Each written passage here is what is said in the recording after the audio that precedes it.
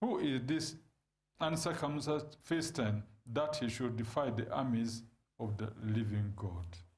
And the people answered him in this manner, saying, So shall it be done for the man who kills him. Awo Dawudi n'ayogera n'abasajja abaali bayimiridde okumuliraana nti, Omuntu anaakolwa atya anatta Omufirisuuti ono n'ajja ekivume ku Isirayiri? Kubanga Omufirisuuti ono atali mukomole, y'ani asoomooza eggye lya Katonda omulamu? Abantu ne bamuddamu bwe bati nga boogera nti, bw'atyo bw'anaakolerwa omuntu anaamutta. Verse 30. Now when the words which David spoke were heard, they reported them to Saul, and he sent for him. Then David said to Saul, Let no man's heart fail because of him. Your servant will go and fight with this Philistine. And Saul said to David, You are not able to go against this Philistine to fight with him, for you are a youth, and he a man of war from his youth. But David said to Saul, Your servant used to keep his father's sheep, and when a lion or bear came and took a lamb out of the flock, I went out after it and struck it and delivered the lamb from its mouth.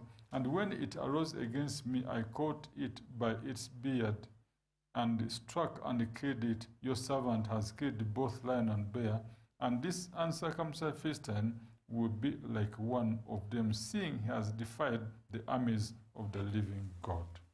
Moreover, David said, The Lord who delivered me from the paw of the lion and from the paw of the bear, he will deliver me from the hand of the Philistine. And so said to David, Go, and the Lord be with you. Awo ebigambo bwe byawulirwa Dawudi bye yayogera ne babyogerera mu maaso ga Sawulo n'amutumya. Dawudi n'agamba Sawulo nti, Omuntu yenna aleme okuggwamu omwoyo ku lulwe. Omuddu we n'agenda n'alwana n'Omufirisuuti oyo. Sawulo n'agamba Dawudi nti, Toyinza kusinkana na Mufirisuuti oyo kulwana naye, kubanga ggwe oli mulenzi bulenzi, naye ye musajja mulwanyi okuva mu buto bwe. Dawudi n'agamba Sawulo nti, Omuddu wo yalundanga endiga za kitaawe. Awo bwe wajjanga empologoma oba eddubu n'ejja omwana gw'endiga mu kisibo, n'enfulumanga n'engigoberera, n'engikuba, n'engiwonya nga njijja mu kamwa kaayo. Awo yangolokokerangako, n'engikwata ku kirevu kyayo, n'engikuba n'engitta. Omuddu wo yakuba empologoma era n'eddubu. N'Omufirisuuti oyo atali mukomole alibanga ebukuzo, kubanga asoomoozezza eggye lya Katonda omulamu. Dawudi n'ayogera nti, Mukama eyamponya mu njala z'empologoma ne mu njala z'eddubu, alimponya ne mu mukono gw'Omufirisuuti oyo. Sawulo n'agamba Dawudi nti, Genda, era Mukama anaaba naawe. Verse 48.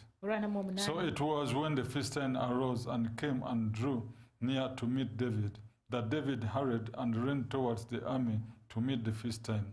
Then David put his hand in his bag and took out a stone, and he slung it and struck the Philistine in his forehead, so that the stone sank into his forehead and fell on his face to the earth.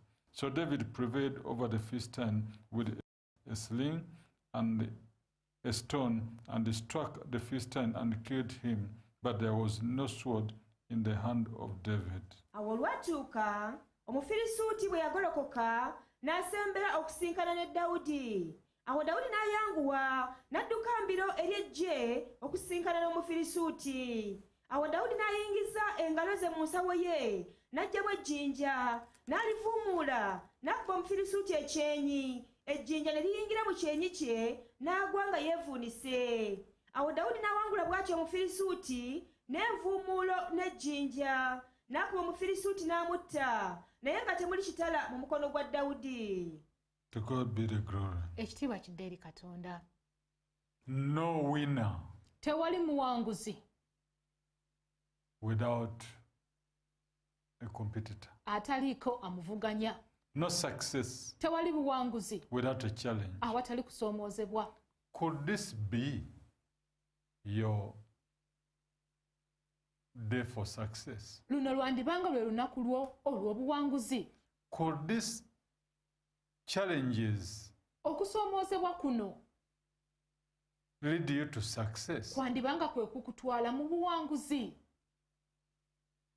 To God be the glory. Ekitiibwa kidde eri Katonda.